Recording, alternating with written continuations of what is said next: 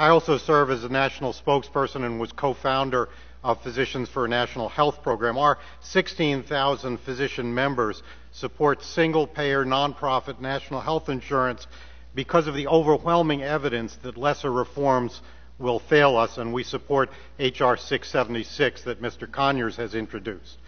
Health reform must address the cost crisis not only for the uninsured but for the insured as well. My research group found that illness and medical bills contributed to about half of all medical bankruptcies in the U.S. and in 2001, and even more than that in 2007, I might say, in a study we have coming out shortly. Strikingly, 3/4 of these medically bankrupt American families, and remember, a million Americans are bankrupted by medical problems each year, 3/4 of them had insurance when they first got sick, but that coverage was too skimpy to protect them from financial collapse. The employer-based system is not working even for those who have employer-based coverage. A single-payer reform would make care affordable through vast savings on bureaucracy and profits. As my colleagues and I have shown in research published in the New England Journal of Medicine, administration now consumes 31 cents of every health dollar in the U.S., nearly double what costs are in Canada.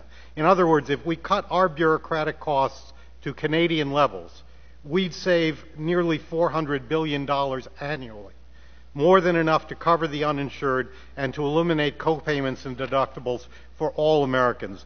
By simplifying its payment system, Canada has cut insurance overhead to 1%, 1/20th of Aetna's level. They don't pay their CEO $225,000 each day, as Aetna's CEO received.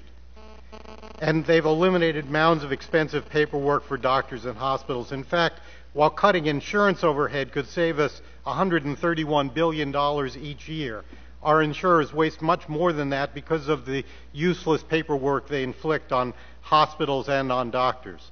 A Canadian hospital gets paid like a fire department does in the U.S.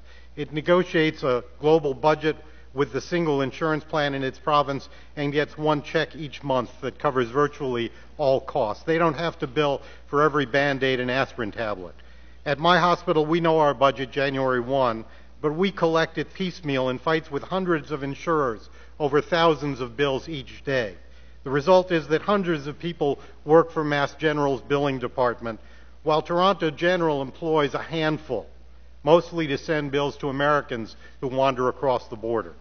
Altogether, U.S. hospitals could save $120 billion annually on bureaucracy under a single-payer system, and doctors in the U.S. waste about $95 billion each year fighting with insurance companies and the useless paperwork they inflict on us. Significantly, these massive potential savings can only be achieved through a single-payer reform. A health reform plan with a public plan option might realize some savings on insurance overhead, but as long as multiple private plans coexist with the public plan, hospitals and doctors would have to maintain our costly billing and internal cost tracking operations. Indeed, my colleagues and I estimate that if half of all privately insured Americans switch to a public plan with overhead at Medicare's levels, you'd get administrative savings about 9% of what could be achieved under a single payer.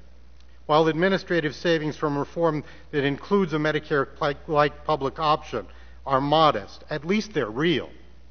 In contrast, other widely touted cost control measures are completely illusory. A raft of studies shows that prevention saves lives, but it usually actually costs money. I spend my day as a primary care doctor doing it because it saves lives, but we have no illusions that we're saving money. The recently completed Medicare demonstration project found no cost savings from chronic disease management, and claims that computers will save money are based on pure conjecture. We have a study about to be published of 3,000 hospitals showing that hospitals with higher computerization levels actually have higher costs. My home state of Massachusetts' recent experience with health reform illustrates the danger of believing overly optimistic cost controls. Before its passage, the reform's backers promised many of the things being promised for lesser reforms here in D.C. Instead, costs have skyrocketed, rising 23% in just 2 years, and insurance exchanges added 4% for its own administrative costs to the already high costs of care. 1 in 5 Massachusetts residents still say they can't afford care. In sum, a single-payer reform would make universal comprehensive coverage affordable by diverting hundreds of billions from bureaucracy to patient care. Lesser reforms, even those that include a public plan, can't realize such savings, while reforms that maintain a major role for private insurers may seem politically expedient. They're economically and medically nonsensical. Thank you.